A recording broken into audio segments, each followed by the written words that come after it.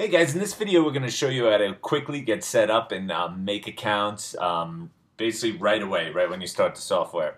So go into the tools menu and then set whatever captcha service you're using. You don't have to use one, but if you have it, that's where you'd set it. If you're using proxies, set them there. And then you're pretty much good to go. Then you just click our quick setup wizard. Please enter the name of this project, test project.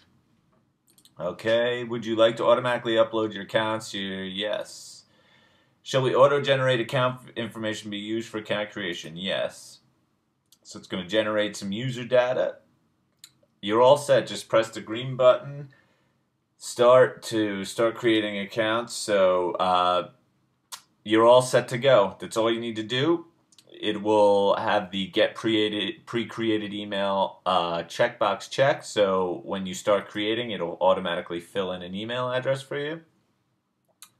Just press start, it'll create accounts, automatically upload them to your web-based tool under the project name, and that's as easy as it is to get accounts set up and quickly created.